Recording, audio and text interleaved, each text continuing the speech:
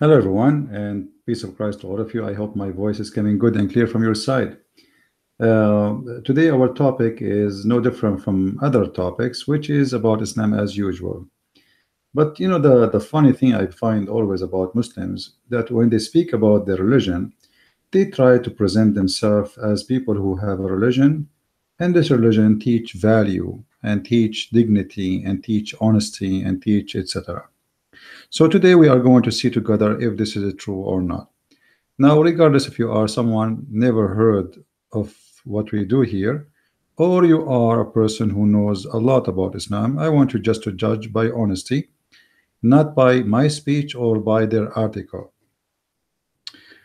One posted on YouTube this link about 12 principles that make you or make a true Muslim. So supposedly those principles, if you follow them, you are or you will be a true Muslim. And I wonder really how we can claim to be people of belief who have a principle when we lie about our principle. So let us see if those principles are true or they are fabricated.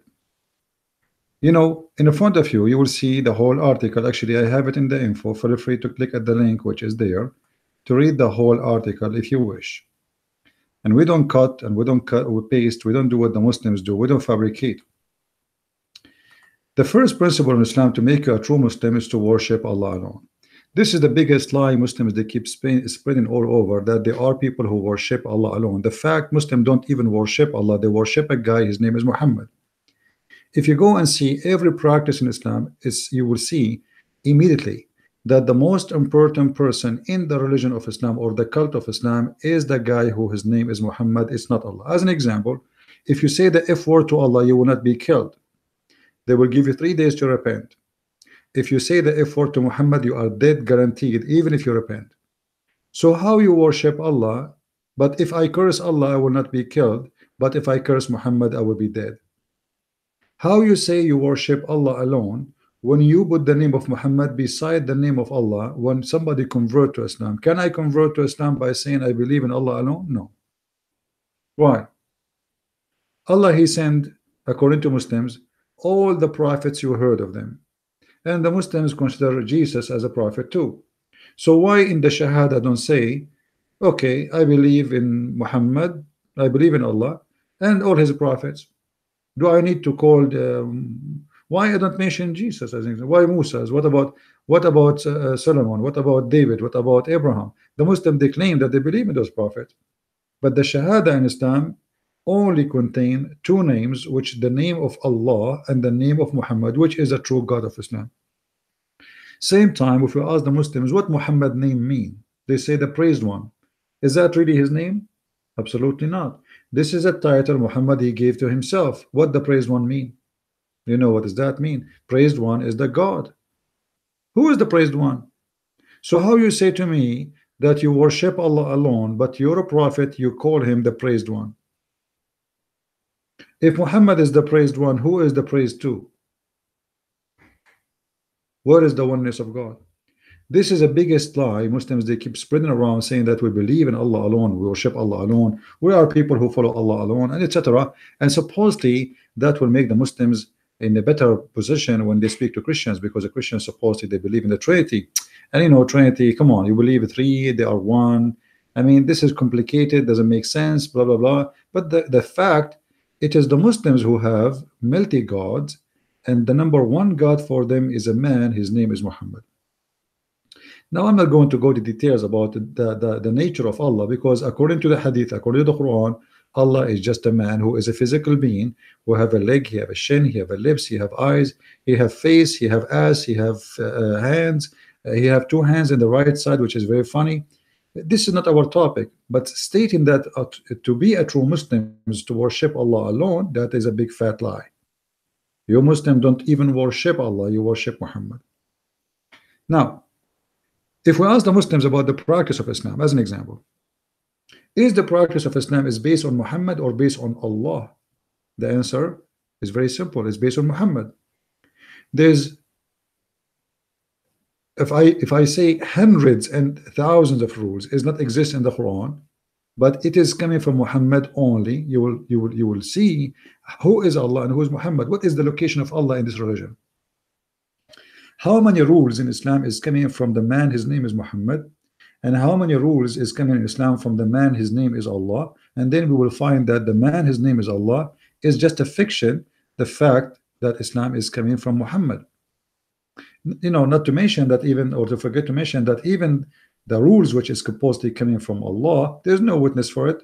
Even Muhammad himself, he did not see Allah, he never spoke to Allah. Which means at the end of the day, both rules which is supposedly coming from Allah and the one coming from Muhammad, both of them coming from Muhammad anyway. But if we speak now about rules created by Muhammad, as an example, from the first thing the Muslims do in the morning to the last thing they do at the night, you will not find any single proof for it in the Quran. All of it is from Muhammad. If the Muslims, they say to us that the Quran is the source of Islam and Quran is the book of God, shouldn't the book of God contain the word of God, and the word of God should contain what is needed for us to know about God? Okay, where in the Quran I can learn about Allah? If I go right now and I type the word Allah in the Quran, what I find? I find the most stupid statement ever. Chapter 1 verse number 1, it says, in the name of Allah ar-Rahman ar-Rahim, Bismillahir Rahmanir Rahim. How in the word someone supposedly is God is talking, he's saying in the name of Allah ar-Rahman ar-Rahim. If he is saying in the name of Allah, so who is the one is talking?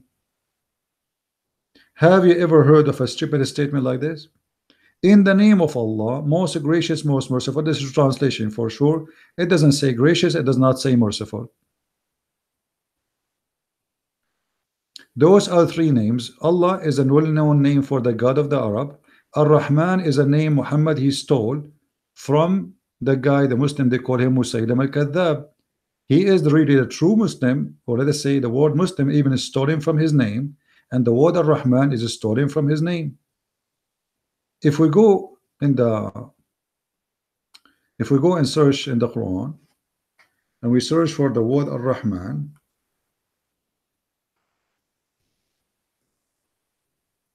we will find that the first time Muhammad he mentioned the word Ar-Rahman, it was almost in the middle of the Quran. Let us see. We search just to show you how miserable this religion and how stupid this religion.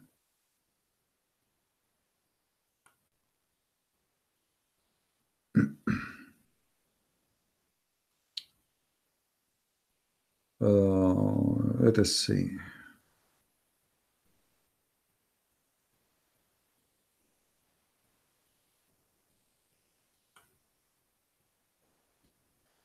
There's many verses speaking about the names of Allah, which is the best names Allah he chose for himself. Let us go here first, and this website is better.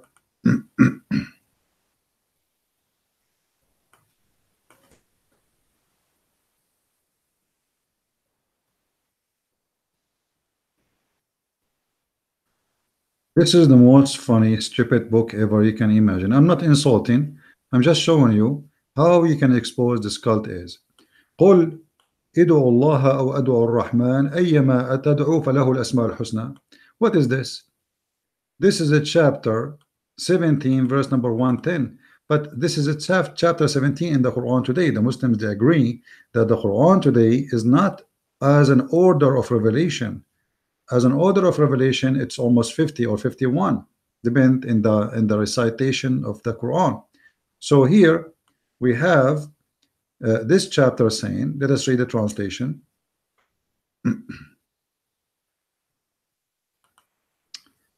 You see here, did not. I want to find somebody who gave the names, keep the names as it is. Here they are giving stupid translation. All right. Here they are not giving the name. You see, they are calling him gracious. I want somebody saying Ar-Rahman. All right. Until now, we fail to find Ar-Rahman because of the stupid translation they provide to us. Here they call him the beneficent. Stupid. They are replacing the word Ar-Rahman. The fact here the word is Ar-Rahman should appear in the translation. Here we go.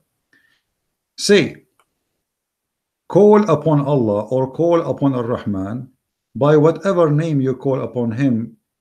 For him belong all the beautiful names. Okay, what this story is about? This story is very simple. Muhammad never called his God Ar-Rahman. Never. Until the middle of his what he called prophethood, which means more than 10 years already passed. Suddenly Muhammad, he says, in the name of Ar-Rahman. The Arab around Muhammad, they say to him, Allah, we know who is he. Who is Ar-Rahman? The only Rahman we know is Rahmanul Yamama, which is the guy who, there's a guy who claimed that he's a prophet, and his God, his name is Ar-Rahman, and he called himself Rahman. Muhammad, he said to them, now he knew that he got busted. He is stealing the name of the God of that guy. He said, I call him Allah or I call him Ar-Rahman, it doesn't matter. But here this will raise many questions. As long as Rahman, the word Rahman, appear for reality first time in the Quran in this verse. As you see, before this time Muhammad never called Ar-Rahman. Why? Because obviously nobody knows what is Rahman. They never heard this before. If you go to the book of Tafsir, if we go to book of Tafsir,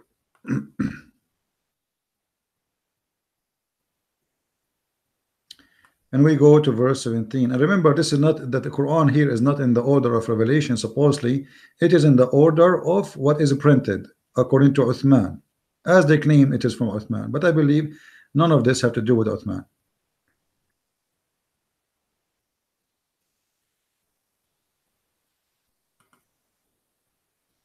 All right.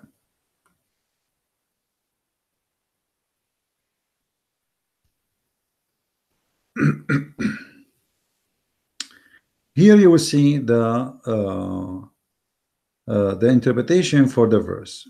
All right. If you read the interpretation, there is a book. It's called Asbab al-Nuzul. Asbab al-Nuzul simply, the word Asbab mean reasons, and Nuzul to send down. So this book speak about, this is an Islamic scholar book, not our book. This is why it's listed in the Islamic government website of Jordan. This website we are reviewing right now is owned by the King of Jordan. When Muhammad he called, read me carefully. He keeps saying in his present prosperation, "O beneficent, O merciful." Okay, and so the adulterers, they said to him, Muhammad used to call into Allah, and now he is calling into two new gods. Do you see it? So this is clear that Muhammad never used the word Ar-Rahman and Ar-Rahim. Never, never, never. How Muhammad suddenly start adding those Ar-Rahman Ar-Rahim? Look what happened. So he says they thought he is worshiping two new gods additional to the God he worshiped, Allah and the beneficent, which is Ar-Rahman. We do not know anyone by the name of Ar-Rahman except Ar-Rahman of Al-Yamama. Do you see it? This is not my words. As you see it, I'm reading the Muslim scholars books. So they said to him, what Rahman you are talking about? As we know, you never mentioned Ar-Rahman before. Your God, his name is Allah. Suddenly now you are saying Ar-Rahman. Who is Ar-Rahman? The only Rahman we know is Rahmanul Yamama. Rahmanul Yamama is the guy who his name is, the Muslim, they call him Musaylima. The fact he is Muslim. So they meaning Musaylima the liar, they call him, the Muslims, to insult him, they call him the liar. Why? Because at that time there was many claiming to be prophet, including Muhammad. It was a business. Muhammad business was successful, and actually almost this man Musaylima destroyed Muhammad. However, at the end of the day, this guy, he was killed by the Muslims. According to some stories, he'd been forced to convert to Islam, but then he became rebellion, and he was killed anyway. This guy is the one who have the name Ar-Rahman. And here the Arab and all the Muslim witness, then the only one they knew he claimed to be Ar-Rahman is this person, and his God is Rahman. So they said to him, are you worshiping two gods now?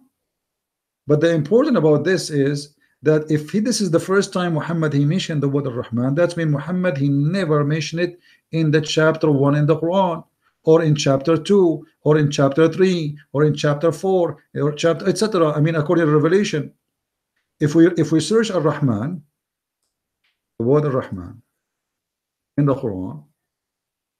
Oh, you see, even the word Ar-Rahman, by the way, is written wrongly in the Quran, but we will let it go. If you search a word Ar-Rahman, verse number 1, okay, what else? Chapter number 1, verse number 1. I mean, every almost chapter in the Quran, it have Ar-Rahman, Ar-Rahman, Ar-Rahman, Ar-Rahman, all of it. Now, as long this is the first time Muhammad he received Ar-Rahman, what we will do with the Rahman before?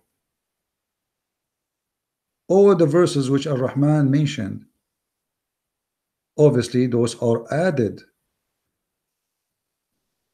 Those are added to the Quran later. All those verses we are showing you, it's showing the word Ar-Rahman.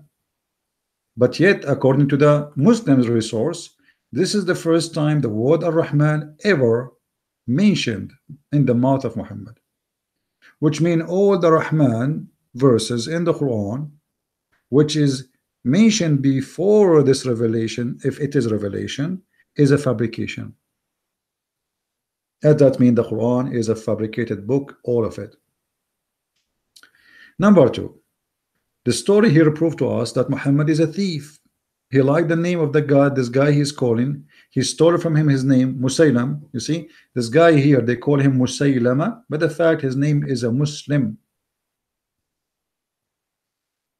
He took the first name, that he's a Muslim. They took the second name, which is a Rahman, and now he is the first Muslim, and he is his God is a Rahman. So now I call, I cry into Allah, or I call to Ar-Rahman. It doesn't matter. For Allah, all the good names. What Allah good names? What does that mean? All the good names belong to Allah, so Allah don't have names? So what the name of Allah? That's mean they are not names. And why Muhammad never mentioned Ar-Rahman before? So when the Muslim they speak about the principle of worshiping one God, that's a fabrication, because even that God they speak of, they don't even know who is he. If we ask a Muslim who is Allah, he don't know. He will tell you he is the creator, but the Quran report that there's many creators. Which one?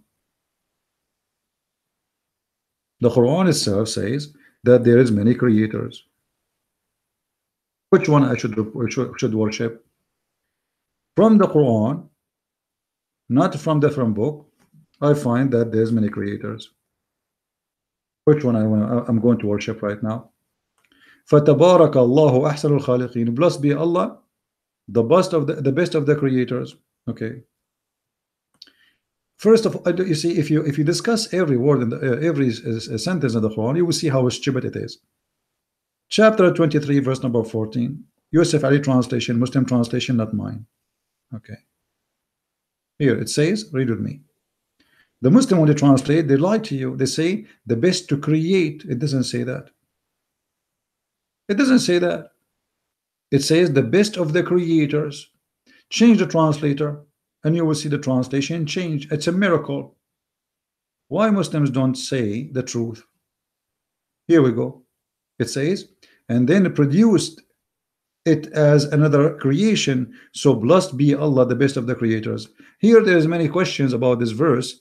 Not only about the creators, how stupid to say that he is the best of the creators, because if there's no other creators and you say you are the best of the creators, it means you are a scam. You are lying to us to be the best of the creators when there's no other creators to compare to. You ask a Muslim, who is Allah? He said the creator. But the Quran says he is the best of the creators. So there's many creators. Same time, how Allah he say blessed be to Allah, the best of the creators? I mean, this is the most stupid thing. Obviously this is a man writing about Allah. This is not Allah talking. And here you will find how many stupid mistakes in this verse. How God can speak such a thing, that Allah he created you from a drop of sperm, which is like a clot. What clot? Congeal the blood, the clot. Congeal the blood. Dead blood. Are we created really from dead blood? Who is the stupid in the world will say that? According to the Quran, we are created from a dead blood which is going to grow, and then that clot is going to be a lump, not photos. There's no photos. What's a lie? It's going to be a lump. It's going to be a piece of a flesh, and then each one of those, and then the lump will become a bones, and then we close the bones with the flesh. If you go in the hadith, you will find that Muhammad claimed that every stage is 40 days.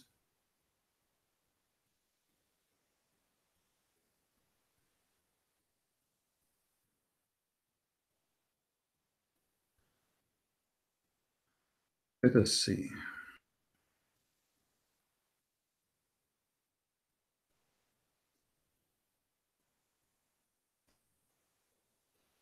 Let us try to find you the hadith to show you that this is all these fictions about Allah is God, and you know there's no way a God will speak such a stupid thing. Read with me. The creation of any one of you is like that is a semen is collected in the womb of the mother for 40 days. Have you ever heard of a stupid statement like this? That semen is collected in the womb for 40 days. Semen does not live more than maximum 36 hours. You can search in Google right now and see what is the maximum. Like maybe in some cases, maybe 4 days, 5 days. But that will not be normal. But to say that you are collected in your mother womb, actually it doesn't say even womb, it says bottom, the belly. So you are collected as a semen in the belly of your mother for 40 days. 40 days. And then you are going to be a congealed blood, dead blood for other 40 days. And then you are going to be a piece of a flesh for 40 days. So the total is 120 days. If Muhammad is claiming that this is coming from God, what kind of God he says such a thing? So when a Muslim he's trying to say to me that we believe in God, we need to know what God is talking about. The God is Muhammad, because Muhammad is the one who come with all those things. You see, where Muhammad he got with this explanation that you are collected for 40 days in the belly of your mother? Any Muslim can tell me? They will tell you Jibreel told him. Who's Jibreel? The angel. The angel told him. Okay, my friend, what kind of angel he said to Muhammad such a thing? Read carefully with me, please. And as you see, this is the Muslim translation, so don't blame me for the stupidity of your prophet. The messenger of Allah, sallallahu alaihi wasallam. You see this one between two brackets? This is sallallahu alaihi wasallam, which means Allah pray on him, salute him, because he's God, not Allah. Allah is the one who pray on Muhammad. I thought Muhammad he will pray to Allah. No, Allah and the angels they pray on Muhammad. And then they say the truthful, the receiver. So here you see Muhammad is telling the truth here. This guy is not a scam. This is the truth. The truth, we are collected in our mother belly for 40 days. This is alone enough to prove to you that Muhammad is a big fat liar. And this is alone a proof to us that Muhammad he did not speak to an angel. If you are an atheist, if you are a Christian, if you are a Jew, if you are a Hindu, whatever you are, you believe in angels or not, if this man claimed that he received his information from a superior being, divine being, whatever you want to call him being, what kind of God does God he say such a thing to him? And this is exactly what is in the Quran.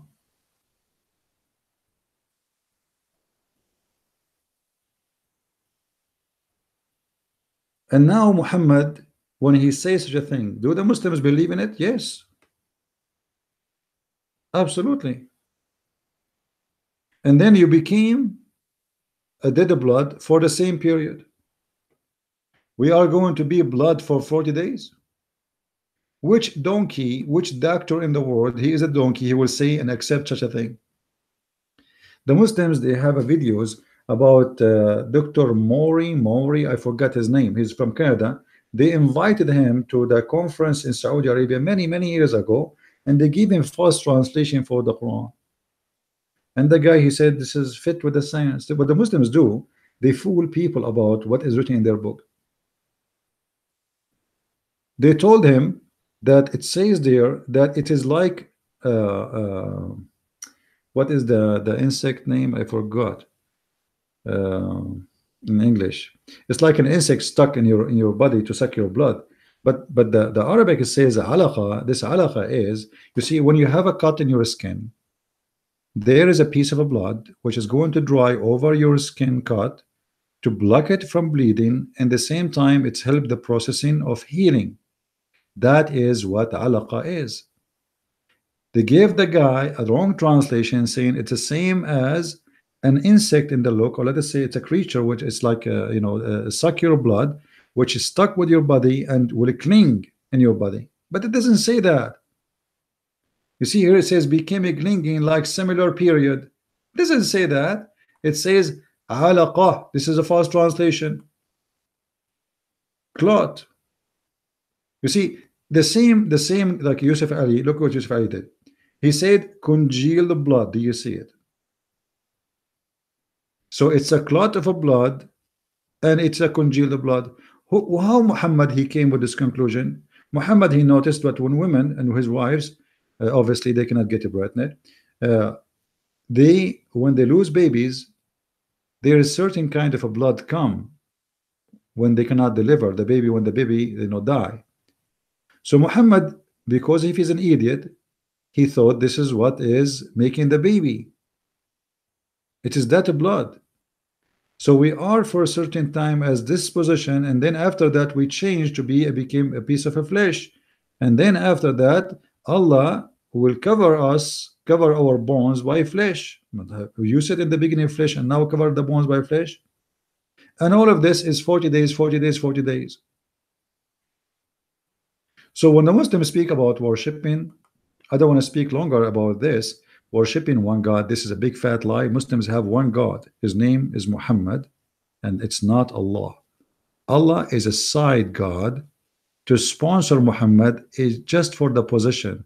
Muhammad, he used the name of Allah in order to reach to the job. It's like Erdogan. Erdogan, he used Golan. Golan is the true master of Erdogan. He is the one who made the government of Erdogan exist. He is the one who made him win.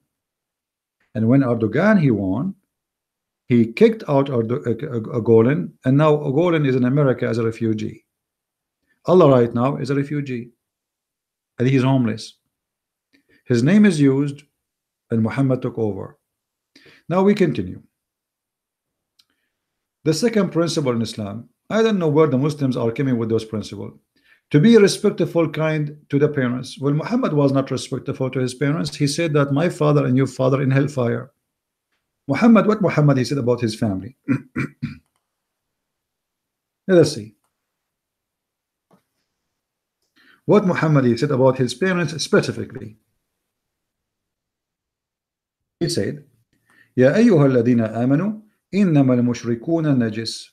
Oh, who you believe, you should know that the mushrikun are najis. What najis mean? Najis, not as Muslims they translate to you any clean, not a clean. This is garbage.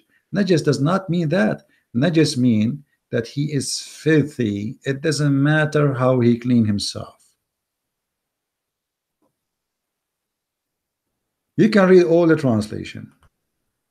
Exist in Muslim books. Oh, who you believers, the idolaters are any clean. Doesn't say that. It says filthy. This is not about filthy only about body. They are filthy in and out. To the point they are not allowed to get close to the Muslims' holy places. And right now, if you go and search in Google, you will find that in Mecca and in Medina, there's roads. Before you enter the cities, it says for Muslims and non-Muslims. And the Muslims speak about racism and speak about where is fair, where is justice, how you treat people equally and not treat them equally. They speak about the South Africa government, the white African government, when they were discriminating the black, having black buses and white buses. Well, this exists right now as we speak in Saudi Arabia. There's cities where non-Muslims are not allowed to enter, and if you enter, they will chop your head as if you are a cat. In the highway, they have a signs where it says non-Muslims only, Muslims only. You can search it as we speak in Google, and you will see I'm telling the truth. And this is expose what the Muslims claim, that Islam came to make people equal. If we are equal, why we are unclean, and why we cannot go in certain roads, and why we cannot go in certain cities, and why we will be killed if we go there? Because simply you are unclean. Why I'm not clean? Because you are the Muslim. So where is the equality? I don't want to speak more about the equality because that will take us to endless issues. Islam, all of it, don't believe in equality. As an example, the punishment of killing non-Muslim is not equal to killing Muslim. Muhammad, he said, there's no Muslim will be killed for killing non-Muslim, but the punishment for killing a Muslim is death. Which means if a Muslim kill a Christian, he will not be killed according to Islamic law. I'm talking about murder, not killing by accident. No, he will not be killed. But if a Muslim murder a Muslim, he will be killed.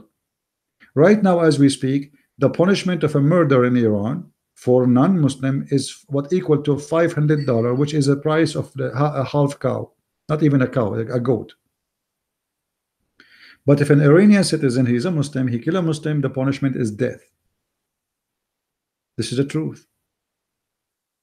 So Muhammad, he announced that his parents are najis and they are unclean and they are dirty. Where is the respect? Even the Quran speaking about respecting the parents, isn't it Abu Lahab is the uncle of Muhammad?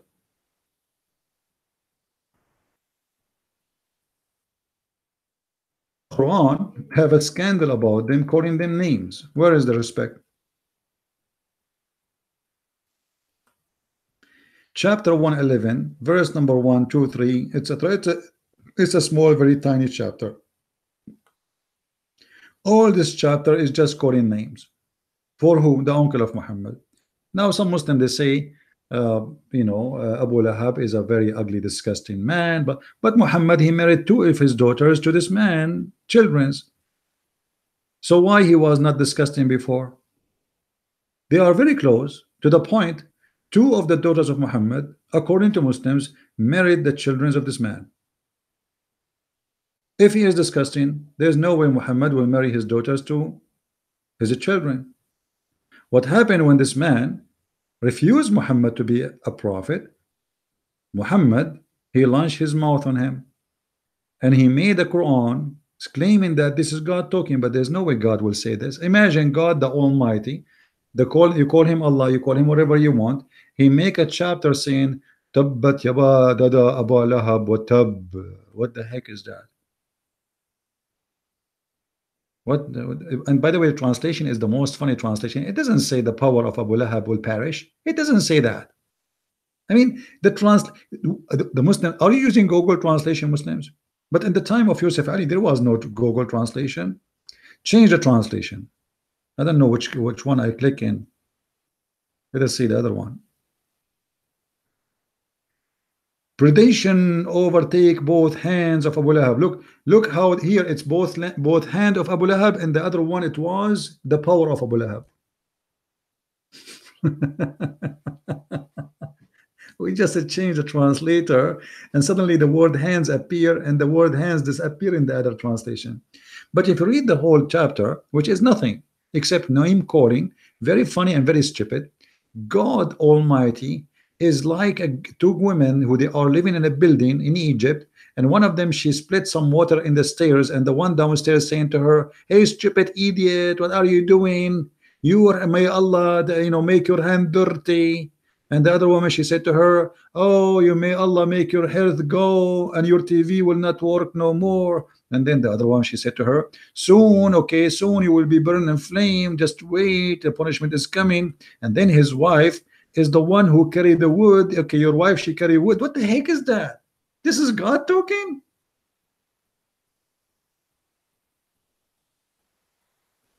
I mean, who is the crazy here? God, he speak like this? This is, with my respect to ladies, but this is a fight between 2 ladies about washing the stairs. One of them, she's calling the other one names. This is cannot be God. This is this is madness.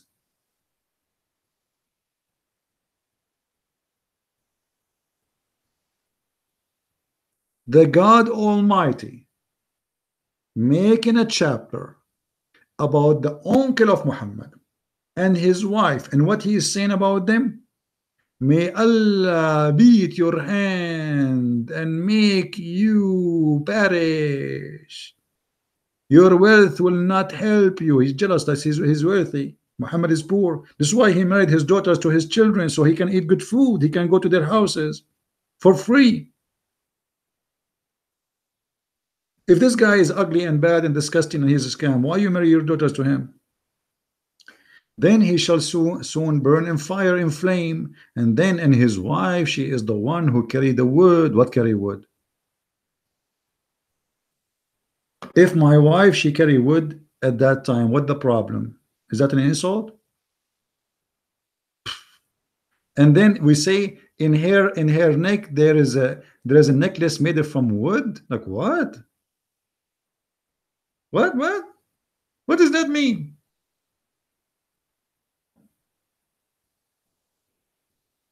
What the heck is that?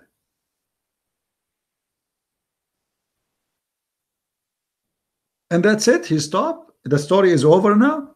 What happened next? What we learn from this story? Nothing. What the point of this chapter? Nothing. Nothing. It is a pure stupidity. And by the way, the Muslims, everyone give you different story about this guy. Even some of them, they say he is not the uncle of Muhammad. Some of them, he says, no, his daughter was not married. Because the Muslims are the most confused people ever in the world.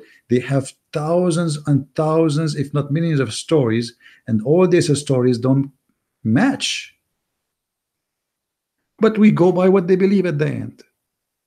Now we go back to the article. Muhammad, he insulted his parents.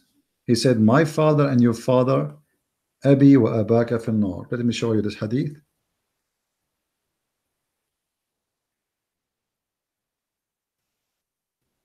Here we go. Where is the respect for the parents? He replied, your father in hell. And then when he turned back, he said, my father and your father in hell. Why? Because he's a kafir. And his mother too. Where is the respect? And we showed you Muhammad calling names to his uncle. And as you know, uncle is in the place of your parents. When somebody curse and call names to uncle, that is not a nice person, and this is not a person who respects his parents, because your uncle is equal to your parents. Let us continue. To be good to relatives. I mean, how much hypocrisy we have here. We just give you an example of Muhammad not being good to his relatives, starting from his uncle and the wife of the uncle. All of Quraysh, he start attacking them, stealing their money, stealing their food. Each time a caravan, and the Quraysh is his relative. Remember, this is a tribe family.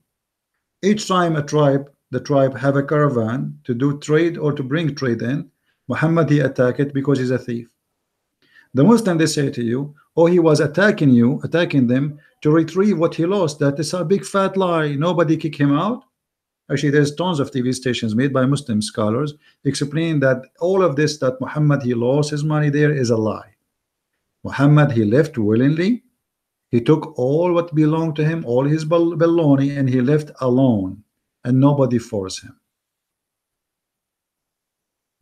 The reason he left, because he been humiliated. How humiliated? Did they really kill him? No, he left alive and nobody killed him. And he did not leave in the middle of the night. The Muslim, they claim, oh, and one night he asked his cousin, he was 9 years old, to sleep in his bed, and he ran for his life. You see, even that story proving to us that Muhammad is a scam. Imagine I ask a child, he's 9 years old, to sleep in my bed, so my enemies will enter my room and put their sword in him, thinking that this is me, and cover his face. What kind of a coward I am to do so? Even that story is a proof that Muhammad is a scam, if it's true. We continue. Be good to your parents, huh? You're right. And to the poor, be good to the poor. I like that. You see, when Muhammad, a man, he was a blind, he came to him. The chapter of Abasa, even the chapter name is Abasa. What Abasa? What this chapter is about? This is a chapter about a guy, he is a blind, and he is poor, chapter 74, verse number 22. He came to Muhammad. Muhammad, he kicked him out, for he is busy speaking to the rich people. You know, why I'm going to speak to a poor person? Let us go. Hold on. Why I want to go speak to speak to a poor person when I can speak to the rich ones who have money, they have dollars. So what I do? I insult the bad one. If I go, let me go first. Hold on. Before I go to Abasa 74, let me show you this one about the poor one.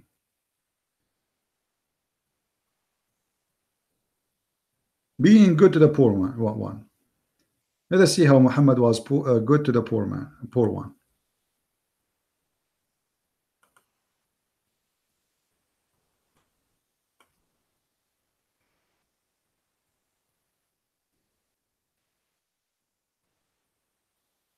Who is more poor than someone is an orphan?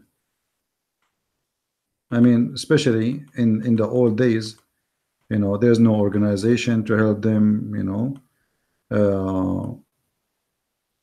there is nobody to help. What Muhammad he did with the orphan? Let us see.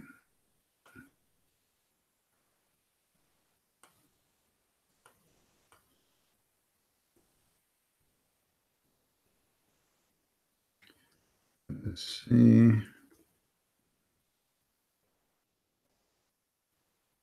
In order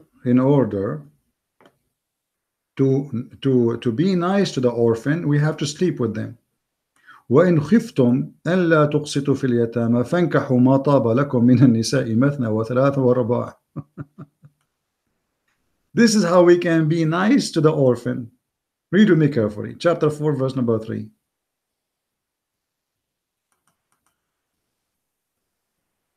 If you fear that you shall not be able to deal justly with the orphan, then go and if, not doesn't say marry, if of the women of your choice, 2 and 3 and 4. Okay, what is the connection of being justly to the orphan and having sex with 4 women? Anybody can tell me? What is the relationship? Imagine, God forbid, Jesus is speaking about orphans, and then says, if you cannot be fair with the orphan, go and if 2 and 3 and 4 women of your choice. I want anyone to explain to me how this happened. What is the connection? Any Muslim can tell me? What is the connection? How we can connect this to this? What orphan have to do with sex?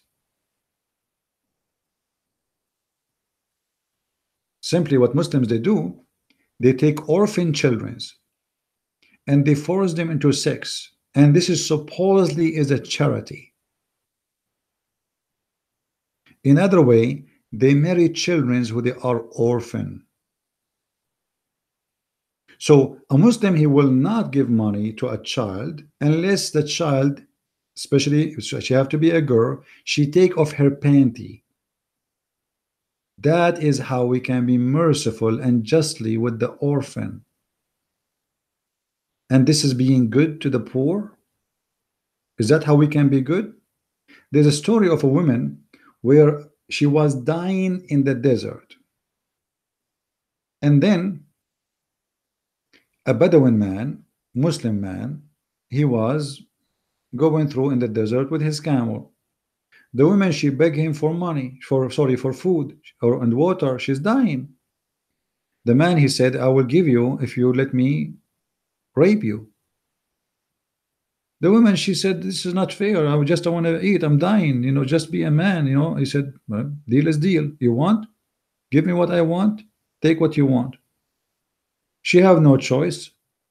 She let him rape her because this is rape, is against her will. Then she went to Umar al-Khattab, the Caliphate, and she complained that this guy, he raped her. Umar al-Khattab, he said, this is marriage. This is marriage. Let me see if I can find the hadith. Maybe I can find it.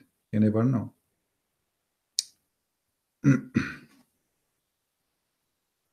Let us see.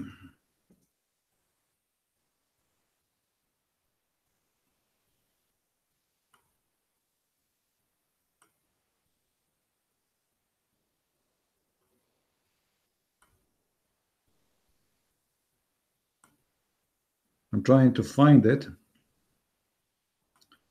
Maybe.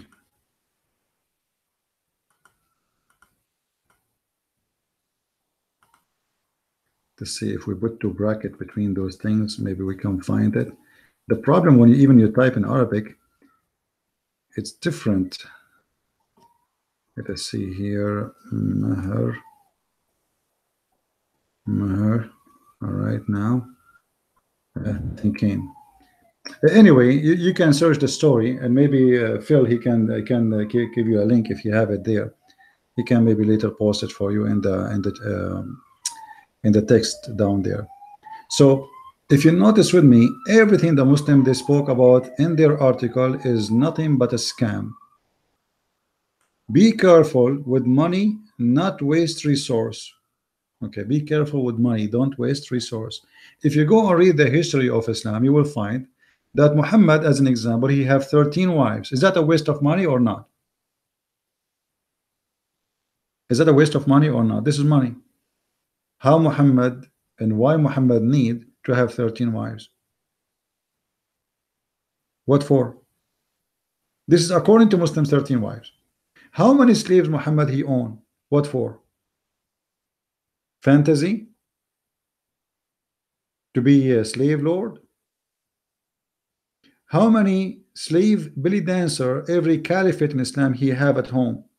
Umar al-Khattab, he did beat a woman who is a slave in his house for covering herself and for covering her breast. So not only they, they like wasting money for them, a human being is money for them. They abuse a human, they kidnap a human, they rape women, and even then they force them not to wear proper clothes when they have visitors. When the slave was coming inside the house of Umar to serve his guest food and drink, Umar, he asked her, why you are covering yourself? Are you trying to resemble the free women, the Muslim women? Because Muslim women is the one who allowed to cover themselves. Slave women, she have to show her body and her hair. And Umar, he did beat her as a penalty for that. Where is justice and where is don't waste resource? Isn't it waste of resource to enslave a human being and make him your slave?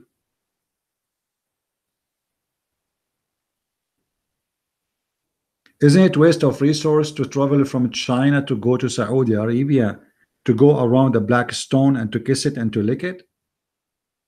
Isn't it a waste of resource that you are in the month of Ramadan, which is 1 month of a 12 in the year, is a waste of time? There's no job can be done.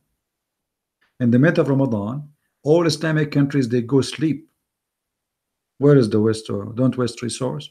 What about Muhammad burning trees?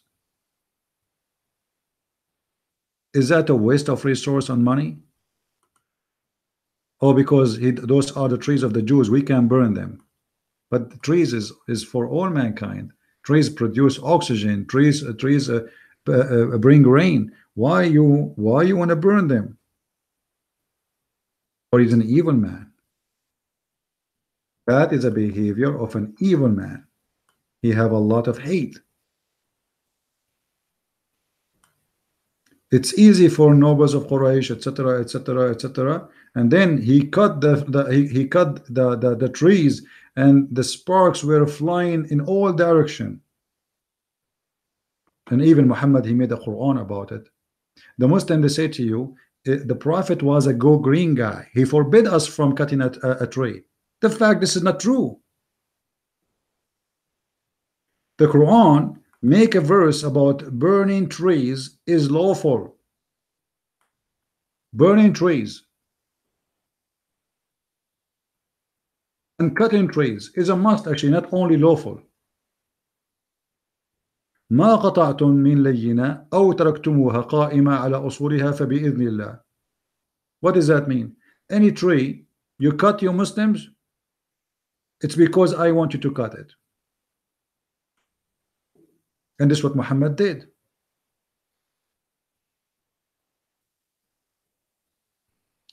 And why you do it?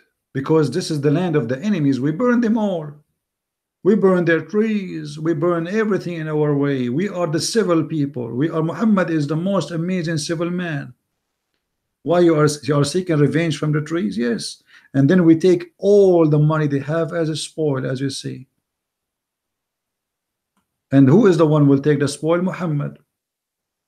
And then they want to give us Islam, present Islam as something high, something noble, something exciting, something full of charity and mercy. But even trees did not survive the vengeance and the madness and the hate of Muhammad. Then we find number 4 principle, to take care of the children. I mean, this is the most funny thing a Muslim can say to me. How you Muslims allowed having sex with the children and you claim that you take care of children? Anyone can explain to me? How you Muslims allowed beating children, raping children, kidnapping children, buying children, selling children? Even in the heaven of Allah, children are sex slaves, and yet you claim that you care of the children. When Muhammad, he did marry a child at the age of 6, was he taking care of the children? And we just showed you the verse in the Quran speaking about raping the orphan. What about chapter 65 verse number 4? This is a chapter of the divorce. What this chapter is about? It's speaking about divorcing children who they never have their period yet. Really, if you have any doubt about their waiting period, this is to explain to you. This is speaking about women who they are divorced. According to Islam, they have to wait for 3 months to be sure they aren't pregnant, and this is showing us the ignorance of the God of Islam, because you do not need to wait 3 months to know if the woman is pregnant or not. Then we continue. So this is about, if you have a doubt about the waiting period, the prescribed waiting period shall be 3 months, also for those who have not yet menstruated because of their young age. Why? What we are talking about, divorcing them now. So the Muslim, they lie to you. They say we don't marry children, so you divorce children but you don't marry them. This is talking about divorcing children who never have their menstruation yet. So where is the one who take care of children? Guys, is my voice clear? Let me know, please, if the voice is not coming clear to you. All right. So if we go all over the principle the Muslims they claim, we will find that each one of them is a lie. To respect every and not to kill anyone unless pursued for justice. What a big fat lie. What a big fat lie. Let us see if this is true or not. If we go to chapter 9 verse number 29, chapter 9 verse number 29, where is the justice? And you know what, I'm not going to explain to you the verse. I'm going to show you what the Muslims believe, and you tell me if this is justice or not. Why the Muslims have to kill all the Christians and the Jews? What is the purpose? Justice. Let us see. This is a chapter 9.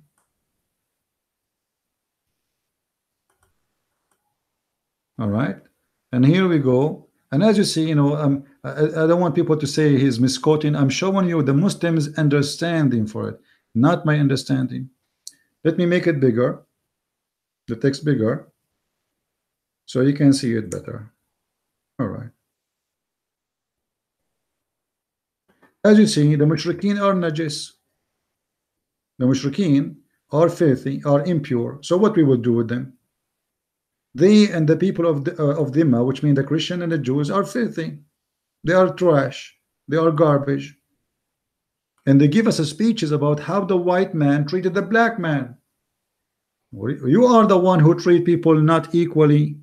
You are the one who call people clean and unclean by your own sanctions. You are the one who discriminate by religion. Al-mu'minu la yanajjas. Okay, the believer does not become impure. So a Muslim, just because he's a Muslim, he's always impure. And you, because you are not a Muslim, you are impure. As simple as that. And supposedly Islam, they give us a speech about Islam as being teach equality. Islam teach dignity. Where is the dignity in that? And guys, please, I don't see how many people are watching right now. I'm not sure how many. Let me see. I'm trying to find out. 137. I mean, why only 137 people? They watch women doing makeup. They will find 2,000 people watching, and we make a very important education for free. We have 137, 140. I mean, this is not even fair. It's not even, I'm not talking about fair to me. I'm saying not fair to the topic. Honestly, my Lord, my Savior, the Messiah, have a 12. So I'm not complaining about the number in here. I'm talking about why we don't invite people here. Share the link, please. Tell your friends, subscribe, make it appear in the front place. Let us do some work. I am in trouble. I'm traveling around, but yet this is the most important thing I do. To show everybody that what they say to you about this cult is absolutely false. And as you see, we don't say things, we don't make speeches as the Muslims they say. A Muslim, he will quote for you a verse from the Bible, he will give it a meaning does not exist. We don't do that. I'm not even giving you my opinion. I'm here, I'm showing you what they believe. This is their interpretation. This is their website. This is their scholar. It's published as we speak today. In the moment, we see all together the same page. We don't do what the Muslims do. A Muslim, he will quote for you Jesus saying, the one who drink my water, he will never go thirsty, or he will never die. They will say here Jesus is saying drink my piss. Absolutely, this is false and stupid. But this is what they do. We don't do that. We don't do what the Muslims do. We don't belong to the devil who need to play games and spread lies. We show things as it is. No sugarcoating, no fabrication, no politically correct, as it is. And being a witness, I'm not showing my camera, I'm showing my screen. For a very simple reason. Because I wanted to see the evidence. Otherwise, who care about me, who I look like? That will not help you to prove your point. Then we continue. In here they said how to respect every life and not to kill anyone unless it's a pursuit of justice. Is that really what Islam teach? If you go in the Quran as an example, and I will go back to chapter 9 verse number 28, and there is many verses, but I'm just quoting one. In the Quran we have a story about a child who was killed for no reason except that the Muslim, he fear that he will do mischievement. Where is that? Hold on, it's not showing here in the search. All right, we go to the story of Al-Khadr. Let us go here. And this is story. فانطلقا حتى إذا لقيا غلاما فقتله قال أقتلت نفسا زكية بغير نفس. Let us read together. What does that mean? Chapter 18 verse number 74. This is the story about a prophet of Islam. His name is Al-Khadr, and a prophet, his name is Moses, and this is the Moses of the Jews supposedly. And Muhammad claimed that Allah, he sent Moses in a special training to learn from the prophet Al-Khadr. Al-Khadr is a prophet. He was called this way because he drank from the fountain of youth, and since then he never died. He was exist in the time of Noah, he was exist in the time of Alexander the Great, he was exist in the time of Jesus, he was exist in the time of Muhammad, and he is exist today as we speak, because simply he never died. For he is called Mr. Al-Khadr, which means Mr. Green. This guy, whenever he said, the grass turned green, because he drank from the fountain of youth, which is the fountain Allah he provide to him. And it's exist in Al-Bahrain. If you know Qatar, Al-Bahrain is a country next to it.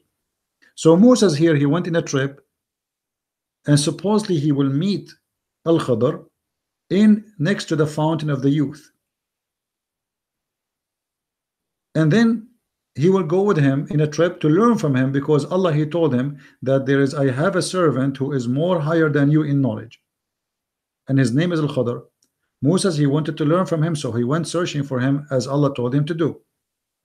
Then Moses, he met with him, and Moses asked him to walk with him to learn.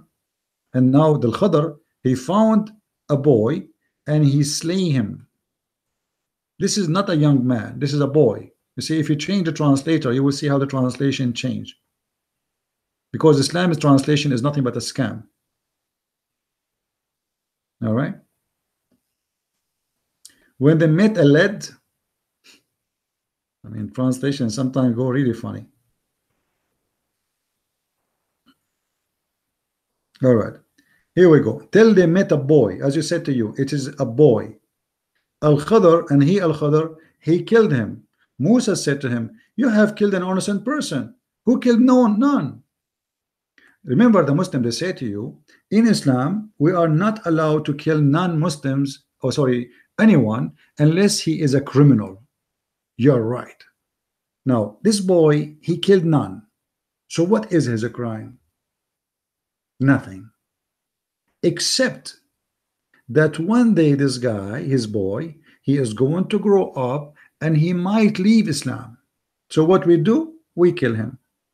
So when the Muslims, they say that we kill only in the case of justice, to pursue justice, as you see here in the screen. Let me make this one bigger. Just in the case of justice. That is a big fat lie. That is a big fat lie. Here we go. The story is in front of us about a child who commit no crime, who killed no one. The only crime he have, that they fear that when he grow up, he will not stay as a believer. So we need to kill him. Where is justice? If you go here with me and you read the interpretation of the explanation of the Quran, here Allah explaining why the boy was like slaughtered. And as for the boy, his parents were believers, and we feared lest he should oppress them by being rebellion and disbelief. Okay, so we kill a child because you are feared in the future he will leave Islam. So when the Muslim, they say to you, there is a verse in the Quran saying, if a person killed as an innocent person, as if he killed all mankind, this is a big fat lie. That verse does not mean killing a person which is totally anyone is forbidden. That verse is speaking about killing a person who is protected by Allah, a person who is a Muslim.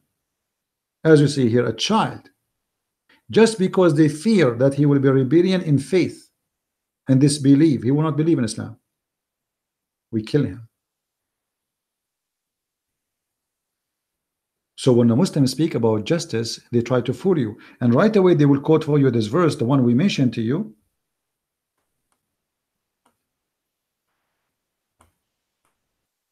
about killing an innocent person.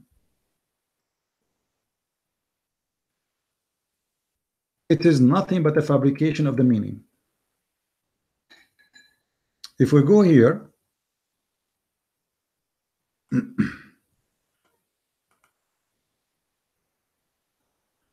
Read carefully with me. This verse always Muslims they quote it for you. Chapter 5, verse number 32. They quote it everywhere. Obama himself, he quoted in his speech in Egypt because he is a deceiver Muslim.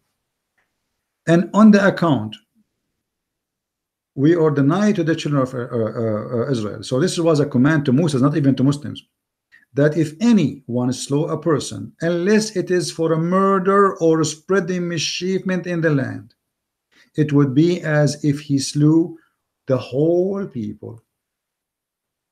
This is what they say to you. The Islam is against the murder of an innocent person. But what they don't tell you, that Islam consider anyone is not a Muslim is not innocent. You see the deception? And I just give you the proof from the Quran itself. Chapter 18, verse number 74 and verse number 80, 82. Read them, where the child he was slaughtered just because they feared he will leave Islam. And Muhammad in the Quran, he said, Man baddala dinahu faqtulu. The one who changes religion, kill him. What is the justice? Do we kill a person who for changing his religion according to Islam? They say, yeah. So how you say to me according to justice? What is justice? You claim that in Islam we kill only the one who commit a murder. So why you want to kill somebody just because he changed his religion? Because simply this is a murder in Islam. It's a crime. It's the biggest crime ever. Man baddala dinahu faqtulu. The one who changed the religion, kill him. If we go back to the stories of the Christians, because we were talking about chapter 9, verse number 28. If we go down, you can read the whole chapter, the whole interpretation. But read with me here. The Quran says, fight against those who believe not in Allah. Hold on. The Muslim, they say to you, we kill only those who fight us. Okay. Did the Christians in Egypt fight the Muslims? No. Did the barbarian in Algeria and Morocco fight the Muslims? No. Did the people, the Assyrian in Iraq, they fought the Muslims? No. Never. But why you attack them then? Did the Spanish in Spain attack the Muslims? No. No. Muhammad, he sent the 3 letters during his lifetime according to Muslims, saying Aslim Taslam. Convert to Islam, you will be safe. Which means convert or die.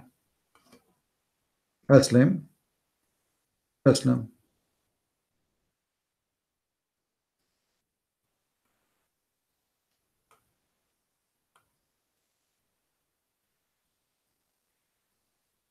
Embrace Islam and you will be safe.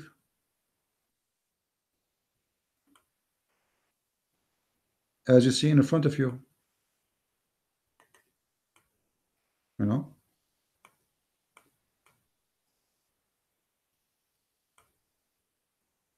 Let me show you. Here we go. Aslam Taslam in front of our eyes. Convert to Islam, you will be safe.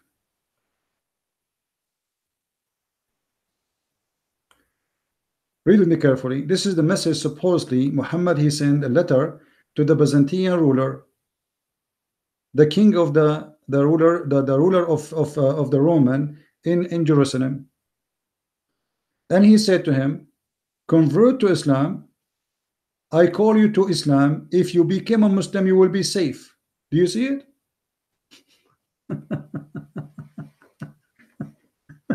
Who is the one attacking who? Who is the one sending a message to who? Did the king of the Romans send a message to Muhammad saying convert to Christianity and you will be safe? It's Muhammad. The Roman never attacked Mecca. They never went all the way to Saudi Arabia. Never. They have no business there. They never been there in the whole history of Saudi Arabia, for a very simple reason. Not because the Roman are not in, like interested in occupying. We know the Roman history of occupying more territories, but because this is a desert, there's nothing there. Their horses will die before they arrive. Muhammad is the one, he's attacking them. He's sending letters, says convert or you die. You want to be safe? Safe from what? Safe from me. If you go in the Quran, in the Hadith, you will see Muhammad says,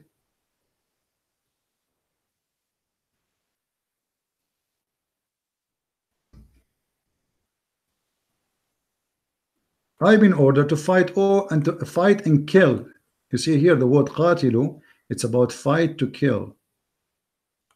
All those hadith in front of us is speaking about that I've been ordered to fight and kill all mankind. Unless what? Unless you do pray as I pray, unless you pay me the money, unless you slaughter as I slaughter, unless you eat as I eat, and then and only then you will be safe and I will not take your money. This is what Islam called justice. So when you hear a Muslim says we should not kill anyone, innocent person, unless it is to pursue justice. This is justice in Islam. Fight against those, the people, all the people, until what? Until they stop fighting me? No. Until they became in peace with me? No. Until they agreed to sign a peace agreement? No. Until they testify that there is none worthy of worship except Allah and Muhammad is his messenger. This is the whole story.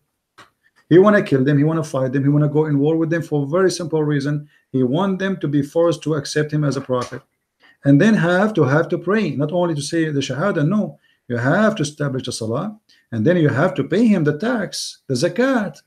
Muhammad, he want his pocket to be full of money, and if they do that, then they will have their protection from me of their life and their property. So the property of you is going to be protected only if you are a person convert to Islam. And this is exactly what ISIS did, and this is exactly what the Muslims do all their life,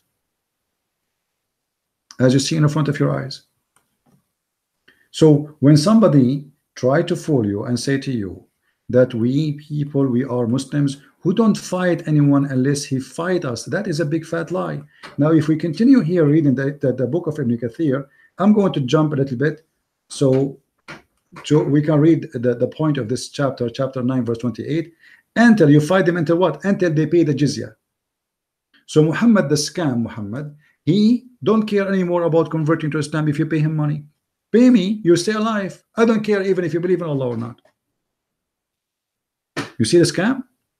He is attacking the Christians, attacking us, and I am a Christian. I am from the Middle East.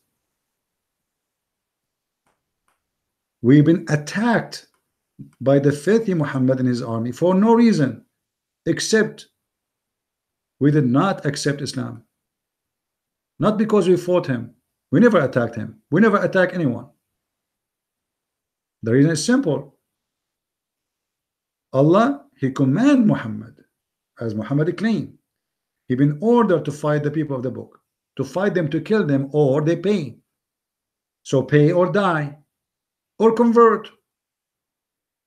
And actually in certain point, when the Christians villages, they decide to convert to Islam just to stop paying the jizya, which is a slavery tax, it is humiliation tax, the Muslim refuse, because now they want, if they convert to Islam, they will not pay jizya, and this is not good. So they refuse them to convert to Islam. If you read with me here down, you will see the Muslim decide, they lie to you, they say jizya is a tax. It's just tax like everybody. That's a false lie. It's a humiliation.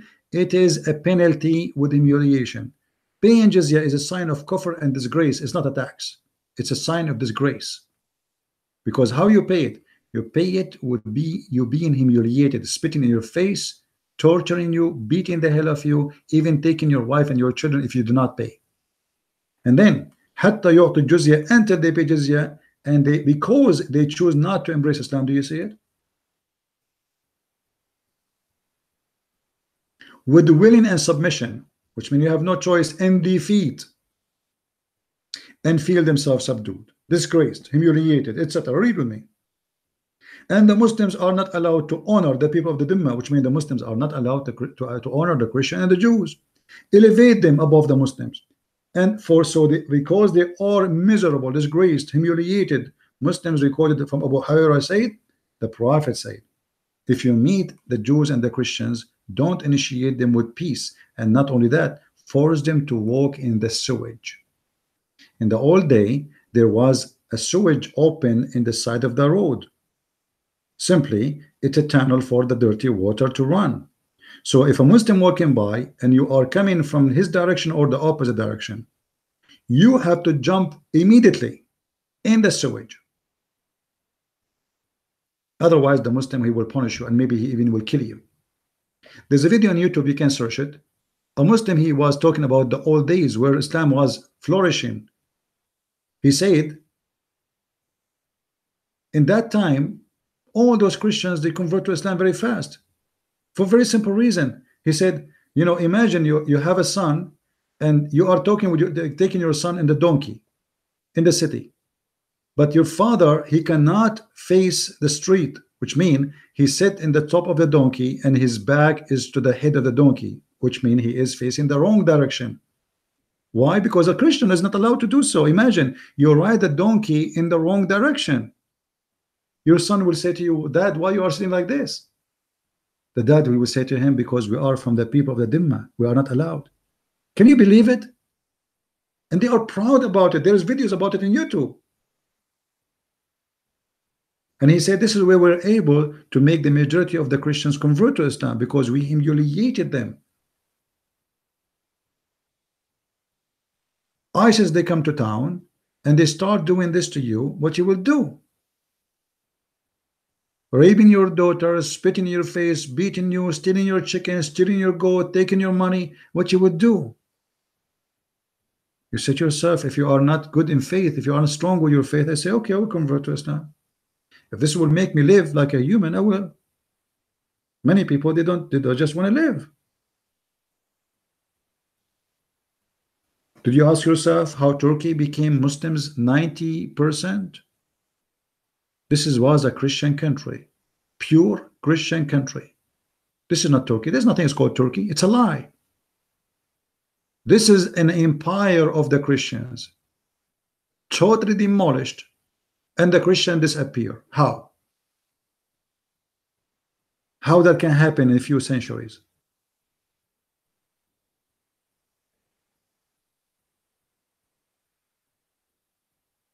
We will stop here, and I hope we cover enough details that all what the Muslims claim to be principle is nothing but a scam. Nothing there is truthful, nothing there is real. It is a lie. And only foolish people, they will believe in such a garbage unless you use your brain and you start doing research. I advise you, my friend, to do search by yourself. Don't believe in what I said to you. As you see, I'm showing you what Muslim says. This is Muslim books. This is Muslim interpretation. This is not my statement. None of the things I said to you today is coming from my books. By the way, you can read my books, and even my books have nothing of my own. All is Islamic reference. My books is a collection of reference. Like I say, like I try to explain to you about the topic, but the major point of my books is reference. And I'm so glad that many people, they really love my books, and more people, they are reading it. But there is one thing I don't like about people reading my books. They don't make a review. You see, if you look at the number of people who bought my books, and then you read, you see how many review, you will be disappointed. Like, why people don't make a review? In case you do not know, you can make a review on Amazon without using your real name. You can call yourself Amazon customer. In Amazon, they allow you to use a nickname, any name you wish, anything, or Amazon customer, or call yourself Abdul, or anything you want. Still, you can make a review. All what we want people to make an honest review. If the book is wonderful, say it's wonderful. If it's bad, say it's bad. But I wish people, they will more review. And I'm so glad that's the book, my last book, Sex and Allah, volume number 1 and volume number 2, is really purchased highly by Muslims. High number of Muslims are purchasing this book, and really they are shocked about what they learn about their religion, things they never heard before.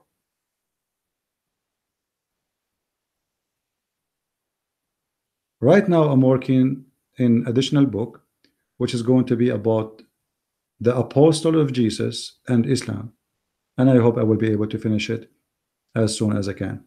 But the purpose of those books It's not just to write books. The purpose is to share knowledge and the knowledge live.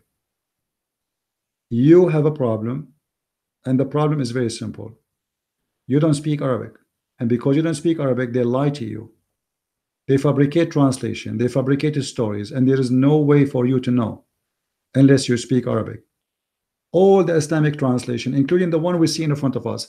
If I show you the books of Ibn Kathir, which I have it in my home, all the collection of Ibn Kathir of tafsir, and you compare between the English one, you will see that 90% of the English translation, it does not exist in the Arabic translation, and 90% of the Arabic text does not exist in the English translation, which means most of it is gone. It is totally disappeared. Because Muslims, when they translate, they don't really translate, they make a book to defend Islam. If you remember, when I was debating with the Sheikh of Al-Azhar, Sheikh Ruhi, he said to me, when I spoke about tafsir, he said those tafsir books is made to solve a problem. He's saying the truth. What is the problem? Is to defend Islam. Islam is stupid. So what we do, we make a tafsir, and that is supposedly will defend Islam. But as you see, those became priceless texts for us to prove our point today in the time of deception, where nobody want to say the king is naked. You know the story of the king, the naked king, where the tailor, he told him only foolish ones, they will see you naked. Then a child, he said the king is naked, the king is naked. We are in this time. Everybody is a hypocrite, everybody is a liar, everybody is politically correct, and nobody want to say that Muhammad is a scumbag.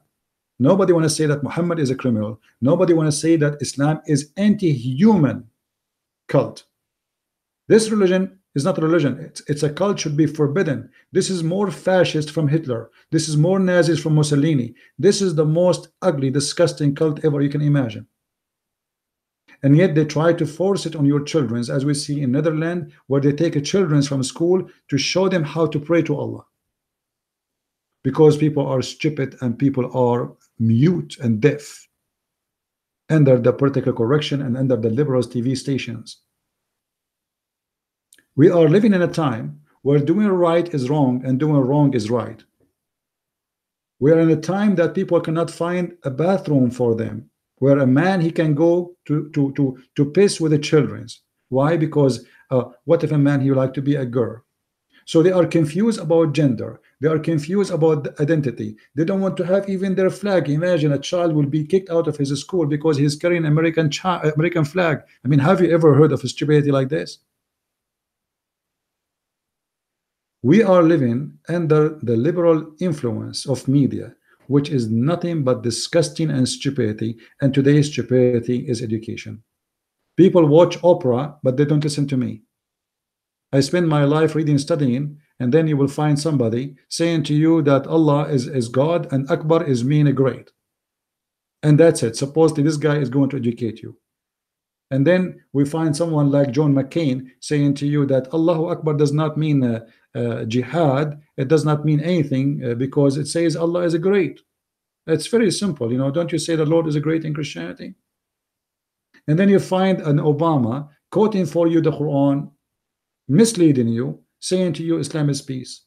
Same as George Bush, same all the scumbags around you, same as the president of France, and all. I mean, scam is all over, and nobody want to say the truth.